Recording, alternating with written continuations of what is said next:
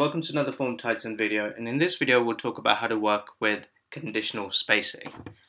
So I will do like a very simple demonstration so the point is clear. We'll get this text box and we'll call this 1, and then we'll get some text areas here like this.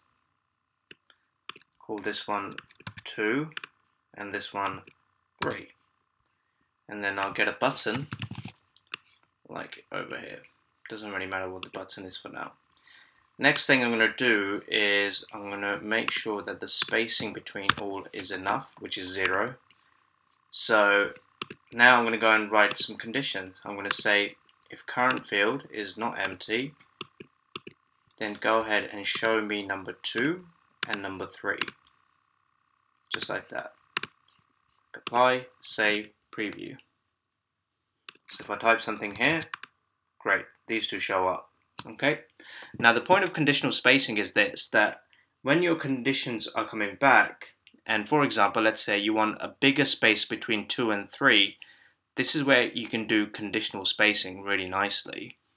So to give you an example, let's say I'll click on 2, I'll go to Style, Size and Position, and in the conditional spacing, let's say I'll put in 50 pixels.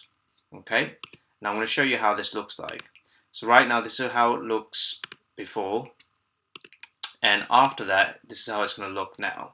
So if I type in 12, you can see there's now 50 pixel space between 2 and 3, and you can go even further. You can do 3, you can go to Style, Size and Position and do conditional spacing of 50 here as well, and then now look what happens. That 50 there and also 50 there.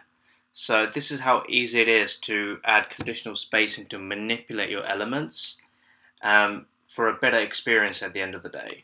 So you know, I can even now even go here and get rid of my conditional spacing, put 0, and same here like this, and then if I preview, you can see that now all are aligned perfectly together.